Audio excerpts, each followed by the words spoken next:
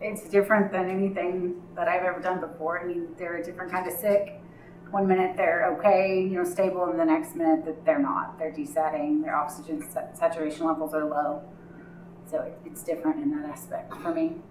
They're very demanding. It's very time consuming to take care of a COVID-19 patient because you have to remember to gown up, put on the proper PPE to keep you safe, to keep your coworkers safe, and they take a lot of attention. It takes time to gown up and get prepared to go in.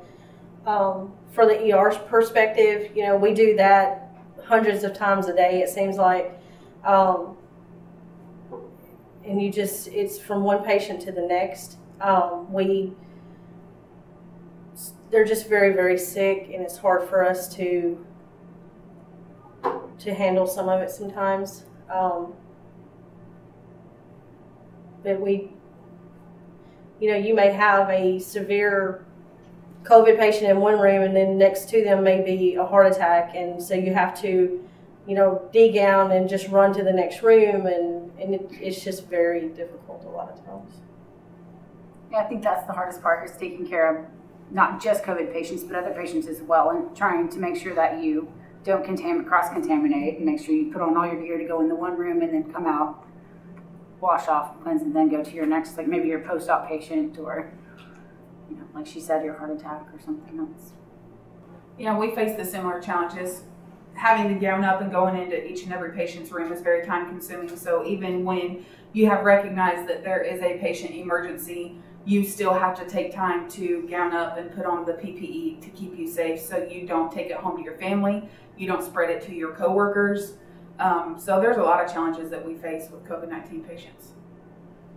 And I'm sure that it's probably very overwhelming to face that, trying to take care of one type of patient versus a COVID patient. And how much time do you feel you're spending with a COVID patient at a time?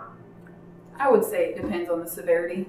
Some of them, obviously, they're not too sick. Obviously, they're sick enough to be here in the hospital, but they're not on the severe spectrum of having to be intubated.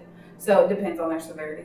If you have a patient that's deteriorating, which means they're not able to breathe on their own, their oxygen levels are very low, their respirations are very high, to the point where you start to see it in their vital signs, then it's time to intubate them. And if you have to intubate them and get them stable, it can be a 2-hour process, literally.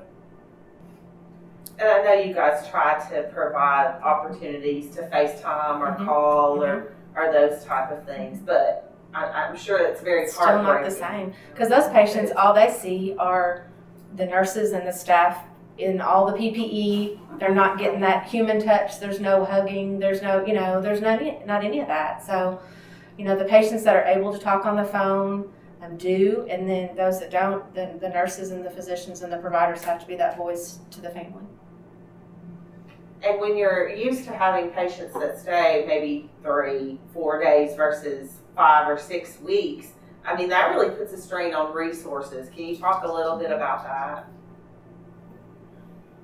I think that's where the biggest mental aspect comes into it, because we have them longer and we see them where they're not quite as sick to the point where they get even sicker. You see them decline, and you've gotten attached to them, and you know their family, and you know their stories, and you know their pets' names. And then when you have to make that decision of, are we going to intubate them or not, that is very emotional. And then unfortunately we have had situations where we've had to come together as a team, include the family, and decide when it's best to withdraw care. And you have to be there to be that patient's advocate. You have to also be there for their family. And so it is very mentally draining. I think one of the hardest things that I've seen, probably the hardest thing, is I know 2 separate times I've seen patients on their cell phones talking to their family right before they're going to be intubated. And one of those families don't know, is that the last time they're going to get to speak to them or not? And, when you're the caregivers watching that happen, I mean, we've never experienced things like that before, and it's sad.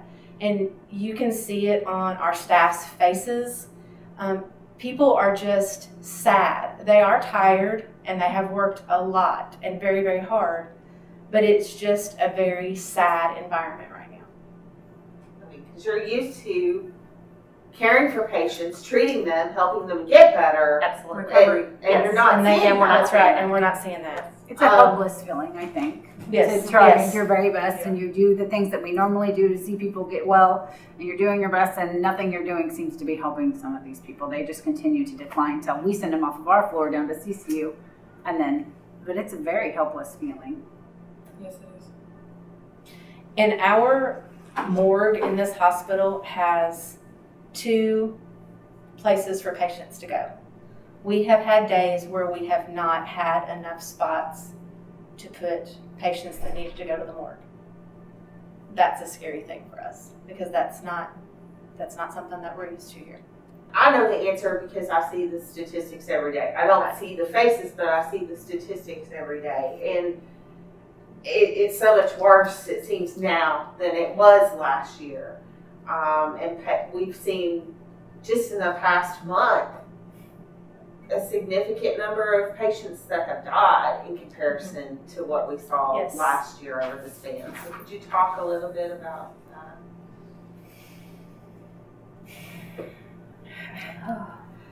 I don't know the why behind it. I don't know if it's because of large gatherings and, people were tired of not being able to go and do things like we always have. And, school starting back and people want their lives to be normal and they want to be able to do those things. And, the masks that we wear, we would all love to be able to go back to the day where we only wore masks in surgery and when we did sterile procedures. But that is one of the things that has helped us keep us well and safe.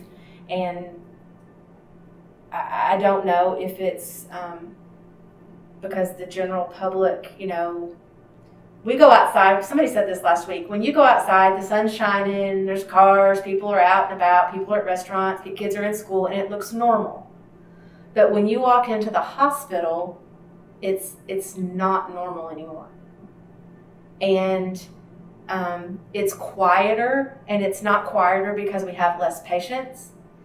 It's quieter because we have so many patients that can't breathe or can't talk because they're intubated, can't breathe because they have on BiPAP mask, or can't talk because they have on BiPAP mask or on Vapotherm.